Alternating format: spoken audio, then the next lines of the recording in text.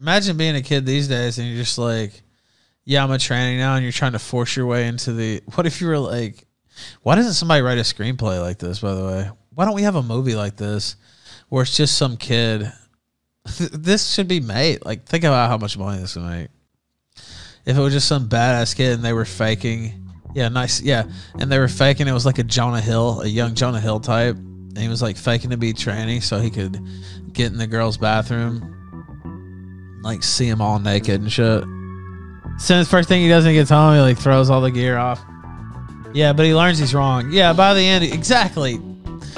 Tom's Festival is right. By the end, he learns he's wrong, and they catch him, of course, and you know, whatever. Or he tells him he falls in love with one of the girls. Yeah, he falls in love with one of the girls, and he has to come clean. He would have got away with it too. He was gonna make a YouTube series out of it all. Make it modern too. He was gonna get rich. He'd been filming, not illegal stuff, but like going undercover the whole time.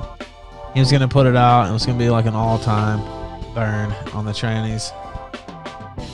But he falls in love with the one quirky girl who wanted to be his friend or whatever. Yeah, that's got money, man. That's money, dude.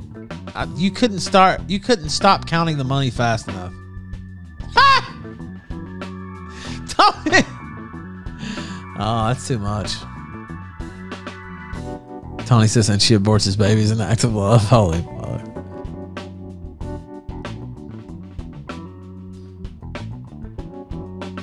Dixie Respecter sent $3. Had that movie in 2002, Sorority Boys. Ugh. I saw that a long time ago.